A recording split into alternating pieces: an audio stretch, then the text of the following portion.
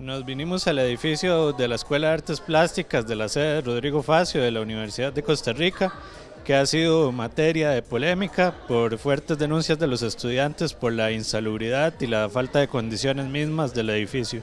La gota que derramó el vaso fue sin duda alguna lo que ocurrió el fin de semana. En el espacio donde estaban trabajando con maquinaria había una cascada que caía, ¿verdad?, sobre la instalación eléctrica, lo cual es sumamente riesgoso. Pero en realidad este es un problema histórico. Yo entré en 1998 y ya vivíamos las mismas problemáticas: goteras, mapaches, hacinamiento. Promedio, un estudiante de artes, sea escultura, sea pintura, sea grabado, necesita un espacio de más o menos 2 metros cuadrados.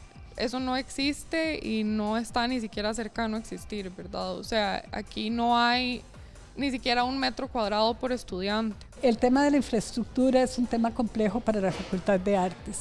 En general, nuestras unidades académicas surgieron muy pequeñas, pero a lo largo de su existencia han ido creciendo y se han ido diversificando. Además, es infraestructura que en general no se ha arreglado en mucho tiempo. Y que tal vez es un problema país. Vos viste lo que pasó con el Teatro Nacional cuando se propuso su restauración, cómo la gente brincó, cómo es posible que se gaste plata en eso, o sea, lo ven como algo que no es necesario. Si priorizamos solo en carreras que sabemos que directamente nos están generando ingresos, como administración, derecho, ingeniería, es muy fácil como no prevenir que hay carreras que indirectamente están generando un montón de ingresos, que si se genera cultura, se trae gente, siempre. El otro día escuchaba, creo que producimos cerca del 2% del PIB, lo que le llaman economía naranja, que es esta economía que se mueve a partir de espectáculos culturales. Entonces digo, si somos una fuerza importante, lo que pasa es que a nivel político tal vez no se visibiliza.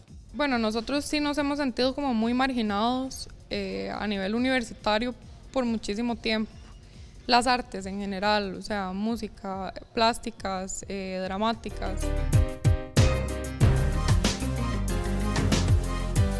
La escuela desde diciembre del 2017 aprobó por unanimidad y acuerdo firme el traslado al edificio que estaba dejando la Facultad de Ingeniería. Sin embargo, en una reunión que yo estuve hace poco con la Vicerrectoría de Administración y estuvieron los estudiantes y el director de la escuela, creo que coincidieron en que este edificio les puede funcionar siempre y cuando, por supuesto, se adapte a las necesidades de la unidad académica. Primero, con planos constructivos se va a tomar en cuenta todas las necesidades que ya se han hablado. O sea, de hecho, la OEPI se sentó con todos los profesores de todas las cátedras y anotaron como cuáles son las necesidades de cada una, y los espacios en teoría se van a ir adecuando a esas necesidades específicas. Así que más bien ahora lo que queda es que realmente los planos que están en proceso se acepten por parte de la escuela para que se inicie el proceso de